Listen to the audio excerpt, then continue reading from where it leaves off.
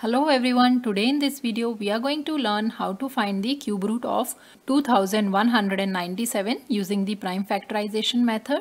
For finding the cube root using the prime factorization method, we need to find the prime factors of the number by dividing it by prime numbers and writing the number as the product of its prime factors. So let's divide 2197 and find its prime factors. Let's first write few prime numbers before starting our prime factorization. So 2, 3, 5, 7, 9, 11, 13 are the first few prime numbers. As this is an odd number, so let's try dividing it by 3.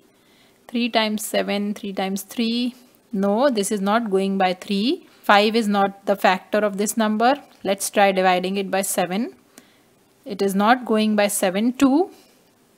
Let's try 9. 9 is not a factor of this number.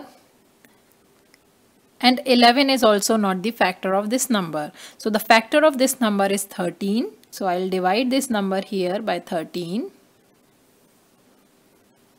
So 13 times 1 is 13. We have 8 as our remainder. Then we'll drop down 9. So 13 times 6 is 78.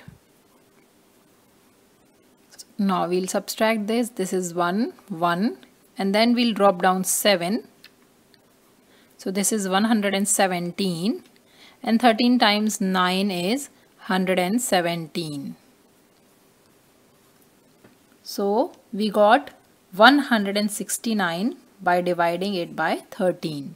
169 is divisible by 13 again. So 13 times 13 is 169 and 13 times 1 is 13.